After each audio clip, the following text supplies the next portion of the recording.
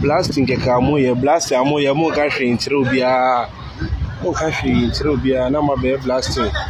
basa mo ku amanfo chale bi ntimi fa ni din etuda owo fie a order eya memre de ya no sie ne yiri fimu e no sie no minu kate abuba na mo pae no akwa bonu wode mu emo no so ni si apeche amo no so ahwe ne nkwa afofo so ana mo tonton eniama e wo pan ne hu nyina no dudu na ne epepra emu ye dia omo ayaresa bia sisi omo hwe enim se Jacob yes na ewie ya na asem yisi ana ya minu kate kwa endu be 30 minutes enti contractor no wo hin samre contractor no o pae abo no minu kase contractor ni dia si bra mo hye kwan na ase no ye hu no 2 times pe e wo kwan no so se yankopon ye wadom e sor anapa na se etiga na kroyim na bribi bon biara nto wa na zindase na zama yankopon usande October busumi yere mpo yesimu numu nsam oye bebre nkofo wewu kala kunhia chede adana rubugu nkofo do sesi amno kase oye Kasoa budumbram Liberia camp hon area explosion base ho ma nkofo almost 15 na we fim nkofo almost 15 na wewu Nimpa more than 30 something in a once we paper was one Kugu hospital. Sebesha ifi Kasoa Eriko Uniba Ebunda worry road expansion wo Baya America kan na traffic haji pa into aban edema contract. Na omo de ma na Fremont omo na omo ye sa ejuma no. Na budumbrom Liberia camp and Oguma East. Biabi wo ho ma no wo school ni nchen DA school ni nchen ho mo abuba kete bi ehye ho eja abibia no contractor no pai aya abuba no na answer no ombe pai abuba no omode omovan no ekochinchi schools wo mantemu ho ene wono mudi ga won kwan ho nyina ehye mo se enada eda we se onom no miensa ye be pai abuba nti obia enfe free ho enko ato na enede ya na masa pai abuba ni biom na we die adehye ewa ha ni tiremu a abuba na answer na contractor ne be pai no wambo obia amane tekupa mu hu ne se ne nkofu ni demika obi enjani hwa ye njani nkwahin tekupa na di gbuwa edugboa minu kase enkofo bakpa ku 15 na yesusu se o ma hwere omonkwa enkofo bakpa ku 15 na o ma yesusu se o ma hwere omonkwa ewo budumbrom sisi aminu kase afi afofo be 35 ene prepare mu ye din a omoso omo budumbrom ha ma di omo doctor for anyone omo jina omo so kire se omo hia moa sisi omo hia eya ambulance better be sisi bi ede akọ winiba anase kolebu sisi aminu kase eya wono omo radise efri mu so no omo buafu pa ya omo tie esi China for ni any contractor no so a omo kire omo bibi kakra isanse omo kun omo dise na rawu tamba kwa ewo bi ntimi fa ni din etuda owo fie a order eya memre de ya no sie ne yiri fimu e no sie no minu kate abuba na mo pae no akwa bonu wode mu emo no so ni si apeche amo no so ahwe ne nkwa afofo so ana mo tonton eniama e wo pan ne hu nyina no dudu na ne epepra emu ye dia omo ayaresa bia sisi omo hwe enim se Jacob yes na ewie ya na asem yisi ana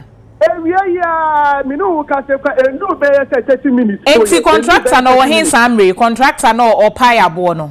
minu kase contractor ni dia si bra mo hye kwan na ase no ye hu no 2 times pe e wo kwan no so wono mo ho no ye edwumayefo a ye de edwuma na hye omo nsem a omo ye edwuma no enti no abro mo pae abo no na contractor na emu ni ho ana Debi enti edwumayefo ne na ye edwumayefo no enti omo wen samre ya ye kase yi sisi ano dudu dia amanfo betumi achi omo de ya achi omo de bepie mu wo ahinfie na na pojo esel na ahinfie after police for aba omo aba hospital omo hwe situation wo na ebi mu so akọ ahinfie ho but sisi and dey hia say ye police for bebre any ambulance bebre omo doso ho edwumayefo no omo doso ebi mu atoto nwrem Wow, na wie ya bibi se etimi esi wo hono saa no. Ya de etasi. We ka ho a abuba wa pa e plan krofo no mienu. Na omo ankyere mu ne enti a omo amba amane ansa no mo pa ya na ye nya ntoto oma no.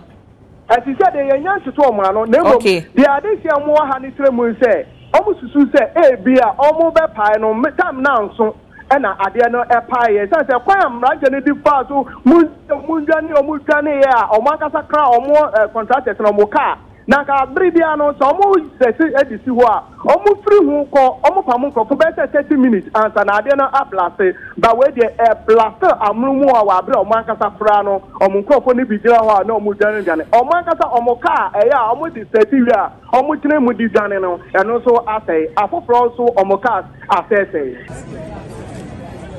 Please, this is the true records of what we have in this hospital. In all, 42 people were brought here. As we're speaking, we are referring 4. 2 have already gone to 37 military hospital, and the 2 we are waiting for an ambulance to be taken to Winneba. Currently, these people on admission are on stable condition. We have 18 females, 9 males, and we have 2 others in our recovery. 3 were okay and has been discharged. Unfortunately, we lost 3. So this is the official position so far that this accident is concerned. We thank you. If you need any information, please don't go asking anybody. Come straight to where we do the recording. When you come, we will equip the officers there and they will take you around in case you need to see your relative. We thank you for sympathizing with everybody. God bless us all. Se edda na esor na owogana ha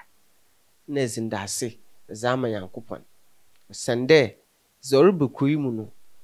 nanu oyinyan wa from na nasupi aka wo better crow aka sprrr ka crow aha oye fadwin tv bomosin be subscribe channel amahen na I like it na iwia na eja wo comment that comment section ase menko bebia meze foforo bro me da ase